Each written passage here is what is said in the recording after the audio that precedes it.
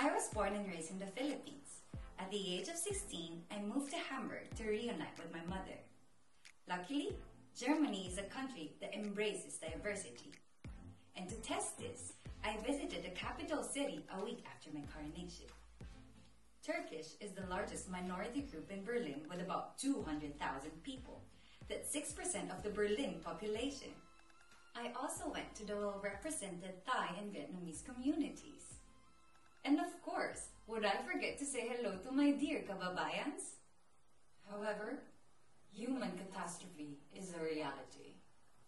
In 2015 alone, more than 1 million people were displaced from their homes and they sought refuge in Germany.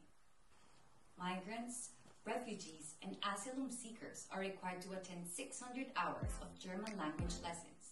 I was privileged to visit Berlin's biggest language school, sat down with course participants, and hear their stories. And also, I told them mine. We belong to various groups according to religious beliefs, race, ethnicity, gender, sexual orientation, socioeconomic status, political affiliation, among others. We are all unique. No more walls that divide us. Yes to bridges that connect us. This is Denise Nicole Pitan representing Germany and its beauty in diversity.